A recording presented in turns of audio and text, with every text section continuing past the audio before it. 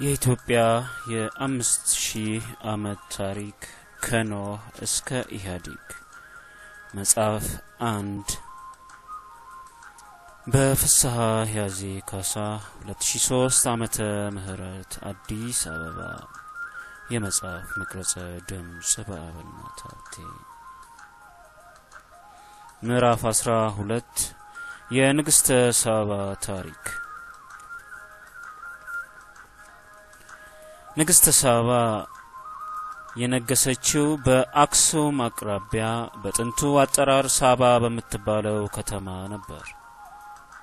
ንግስተ ሳባ ከአባቷ በአጋቦስ ወይም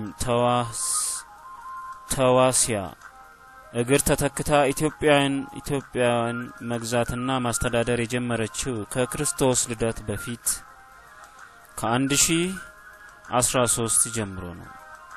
ንግስተ ሳባ የሚለውም ስሟ ሳይሆን የሳባውያን ንግስት ማለት ነው።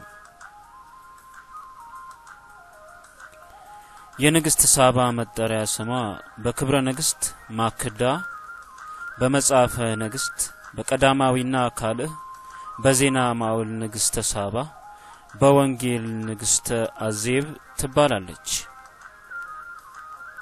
በዚያን ዘመን የኢትዮጵያ ወሰን ወይም የንግስተ ሳባ ግዛት ስፋቱ በምስራቅ እስከ ማዳጋስካር እስከ ፋርስ ባህር፣ በምዕራብ እስከ ኑቢያ እስከ ምስር ወይም ግብጽ ጠረፍ፣ በደቡብ እስከ ኒያንዛ የቪክቶሪያ ባህር ድረስ ነው ይባላል። በእርሷ ዘመን የኢትዮጵያ፣ የአረብ፣ የግብጽ፣ የህንድ፣ የኢየሩሳሌም ሰዎች የዘመኑን ሸቀጣ ሸቀጥ፣ ልብስ፣ ሽቶ፣ ዕጣን፣ ወርቅና ሌሎች አስፈላጊ ነገሮችን ይነግዱ ነበር። በዚሁ ዘመን ደግሞ በኢየሩሳሌም የነገሰው የዳዊት ልጅ ንጉስ ሰለሞን ነበር። ንግስተ ሳባ በኢትዮጵያ፣ ሰለሞን በኢየሩሳሌም ነግሰው በነበሩበት ዘመንም ታምሪን የሚባል ነጋዴ ከኢትዮጵያ ወደ ኢየሩሳሌም እየተመላለሰ ይነግድ ነበር።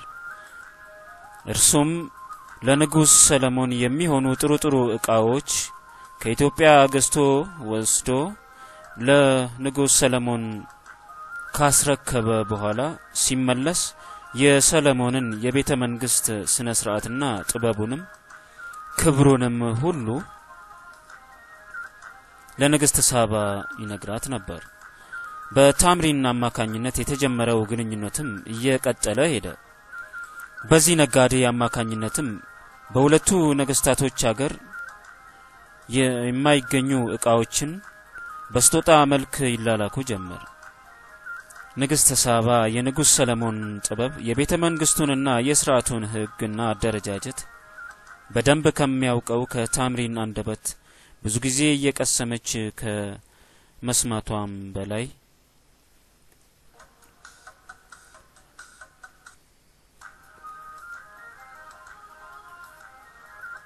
የቤተ መንግስቱንና የሥርዓቱን ህግና አደረጃጀት በደንብ ከሚያውቀው ከታምሪን አንደበት በተጨማሪ በአይኗ ለማረጋገጥ በብዙ ወታደሮችና ደንገጡሮቿ ታጅባ ለሰለሞን የምታቀርበው ልዩ ስጦታ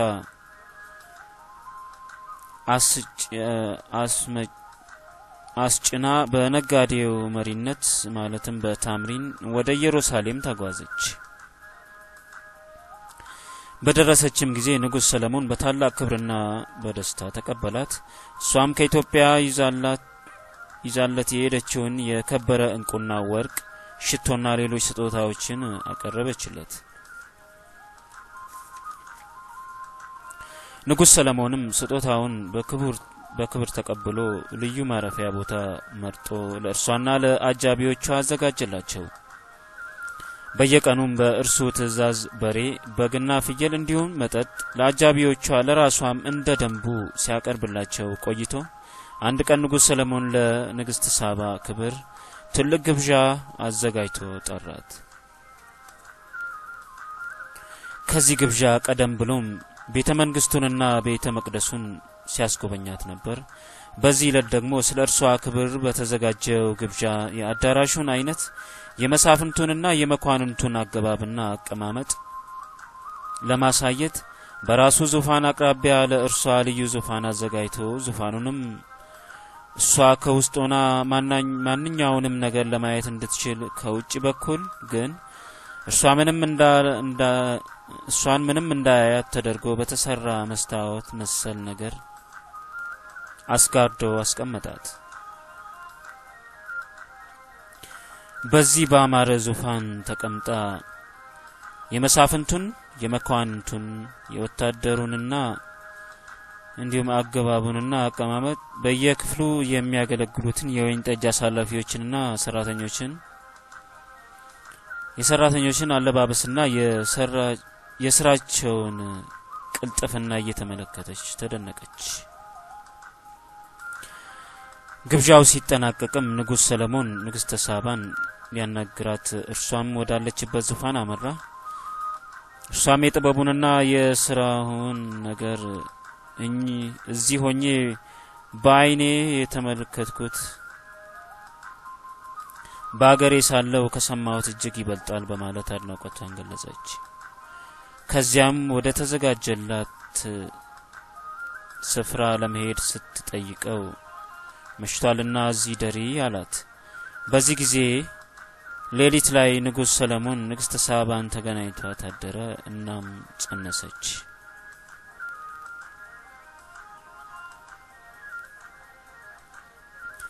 በዚህ ጊዜ ንግስተ ሳባ ልጅህ መሆኑን የምትረዳበትን ምልክት ስጠኝ በማለት ከሰለሞን የጣቱን ቀለበት ተቀብላ በቶሎ ወደ አገሯ ተመለሰች። እዚህ ላይ ታሪከ ነገስትና ክብረ ነገስት ሰፋ ያለ ሀተታ በመስጠት እግሯ ላይ ሆና እንደነበርና ኢየሩሳሌም ስትደርስ እንደወለቀላት ጨው የበዛበት ምግብ አብልቶ በውሃ ጥም ወደሱ መኝታ ውሃ ፈልጋ እንደሄደችና በዚያ ዘዴ እንደተገናኛት ወዘተ የሚል ነገር ሰፍረው ይገኛል። የሆነ ሆኖ ንግስተ ሳባ ጸንሳ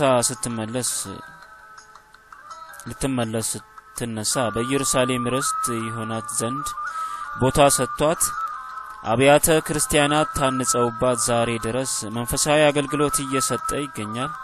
የዴር ሱልጣን ገዳም አንዱ ነው። ንግስተ ሳባ ከነአጃቢዎቿ ወደ አገሯ ስትመለስ የኤርትራን ባህር ተሻግራ በሐማሴን አውራጃ ማይበላ ከተባለው ቦታ ወይም አገር ስትደርስ ወንድ ልጅ ወለደች። ንግስተ ሳባም የወለደችውን ልጅ ስሙን እብነ መለክ የሚል ስም አወጣችለት። ትርጉሙም የንጉስ ወይም የገዢ ልጅ ማለት ነው። እብነ ሐኪምም ተብሏል። ይህም የብልህ ልጅ ማለት ነው። የመጀመሪያውም ሁለተኛውም የስም ስያሜ የጥንቱ የሳባውያን አነጋገር ሲሆን ታሪኩ የሰፈረበት ክብረ ነገስት በሳባውያን ቋንቋ ተጽፎ ስለነበርና በኋላ ላይ እነ ንብረእድ ይስሐቅ ወደ ግብጽ ሲተረጎም የአረብኛው ስም እንዳለ ወስደው እንደተረጎሙት ይናገራል። ምኒልክም አድጎ 20 ዓመት እንደሞላው አባቴ ማን ነው ንገሪኝ ብሎ እናቱን ሲጠይቅ እርሷም የኢየሩሳሌም ንጉስ ሰለሞን ነው ብላ ነገረችው። አባቱን ሰለሞንን ለመገናኘት የእናቱን ፍቃድ ጠይቆ ወደ ኢየሩሳሌም ሄደ። አባቱ ንጉስ ሰለሞን ልጁን በደስታ ተቀበለው። ባየውም ጊዜ ምኒልክ ለ3 ዓመታት ያህል በኢየሩሳሌም የኦሪትን ሕግ የመንግስት አስተዳደርን በዕብራይስጥ ቋንቋ ተምሮ ሲጨርስ ወደ እናቱ ሀገር ወደ ንግስተ ሳባ ተመለሰ። ሲመለስም ንጉስ ሰለሞን ልብሰ መንግስት አልብሶ ከ12ቱ ነገደ እስራኤል 12000 የዕብራዊው የበኩር ወንድ ልጆች ከእያንዳንዱ ነገድ 1000 ማለት ነው የዳዊትን ልጅ ወንድሙን ጨምሮ ብልሆችንና አዋቂዎችን መርጦ ከተማሩትም ካህናት እንዲሁም ከመሳፍንቱ ልጆች 22 ታላላቅ ሹማምንት ጋር የኢትዮጵያ ንጉሠ ነገሥት ይሆን ዘንድ ልብሰ መንግስቱን አሰፍቶ ቅባ ሜሮንን በሊቃነ ካህናቱ በሳዶቅ አስቀብቶ ከክርስቶስ ልደት በፊት በ982 ወደ ኢትዮጵያ ሸኘው። ንግሥተ ሳባ ልጇ ምኒልክ ከኢየሩሳሌም ሲመለስ በታላቅ ክብር ሰልፍ አድርጋ ተቀበለችው። ምኒልክና ሰዎቹ ወደ ኢትዮጵያ ሲመጡ አዛሪያስ በሚባለው ሊቀ ካህን አማካኝነት በልዑል እግዚአብሔር ጣቶች ተቀርጾ ለሙሴ የተሰጠው እውነተኛ ጽላት ወደ ኢትዮጵያ አብሮት መጣ። ይህን ጉዳይ በተመለከተ ገሚሱ አባቱ ንጉሥ ሰለሞን ፈቅዶለት እንደሰጠው ሌላው በድብቅ ይዞት እንደመጣ ይገልጻል። ያም ሆነ ይህ ጽላቱ ታቦተ ጽዮን ወደ ኢትዮጵያ እንደመጣ በግልጽ የሚታወቅ ሲሆን በአክሱም ጽዮን ቤተክርስቲያን አምላክ በመረጣቸው ሰዎች የተጠበቀ እንደሚገኝ ነው የሚታወቀው። ከዚያም ንግሥተ ሳባ ምኒልክን ተቀብላ በኢትዮጵያ ነገሰችው። ንግሥተ ሳባ በኢትዮጵያ ለመንገሷ ከመጽሐፍ ቅዱስ ጀምሮ በሁሉም ታሪካዊና መንፈሳዊ ጽሑፎች ውስጥ የተረጋገጠ መሆኑ እንዳለ ሆኖ ገናናና ንግስትና በጥበብ የተሞላ እንደነበረች ይታወቃል። ከዚህ በላይ የኢትዮጵያ አጠቃላይ ሁኔታ መለወጧን ልብ ይሉታል። ይህም የንግስናውን ዘር ከኢየሩሳሌሙ ጥበበኛው ንጉስ ጋር በማስተሳሰሯ ሙሉ በሙሉ ባይሆን ብዙሃኑ በጣዖት ማምለኩን ትቶ በኦሪት ሕገ ኦሪት እየተመራ እውነተኛውን አምላክን እንዲያውቅ የተደረገው በፍላጎት በእርሱና በልጇ ዘመን ነው።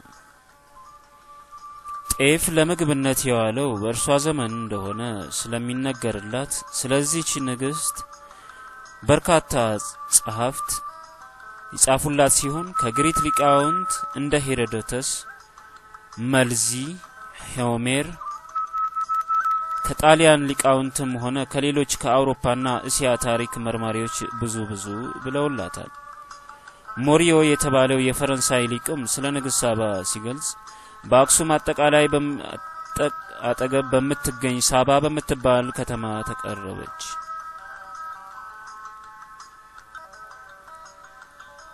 ከመቃብሯ ላይም 24 ሐውልቶች አሉበት። አሁን ግን ተሰባብሮ አልቋል ይላል። ከንግሥት ሳባ ጋር በተያያዘ ደጋግሞ የሚነሳው ጥያቄ ንግሥት ሳባ የአረብ ንግስት ወይስ የኢትዮጵያ የሚል ጥያቄ ነው። ከ5 በላይ የሆኑ አገራትም የኛ ናት እያሉ ይሻሟታል። ነገር ግን የተነሳችውም ከቀድሞዋ የኢትዮጵያ ግዛት እስከሆነ ድረስ የዛሬውን ክፍፍል መነሻ አድርጎ መወዛገብ አይገባም። ያም ቢሆን ግን በዛሬው የካርታ ክለላም ቢሆን በዛም ብንሄድ ሳባ ኢትዮጵያ ነች። የተቀበረችው በአሁኗ ኢትዮጵያ እንደሆነ በርካታ ጸሐፍት ተስማምተውበታል።